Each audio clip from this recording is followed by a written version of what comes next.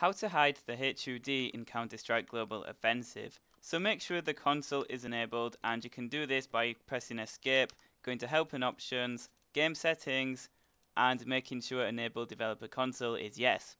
You then press the title key underneath the escape key and next to the 1 key, and all you have to type is sv_cheat space 1 and then cl_draw HUD space 0, and this will remove the HUD.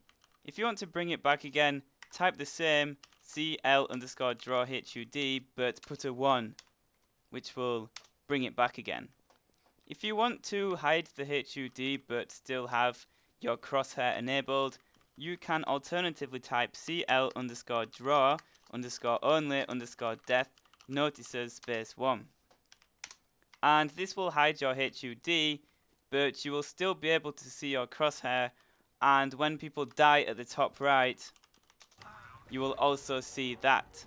So that's very good for recording demos and things like that, because you can still see the death notices and you can still see your crosshair.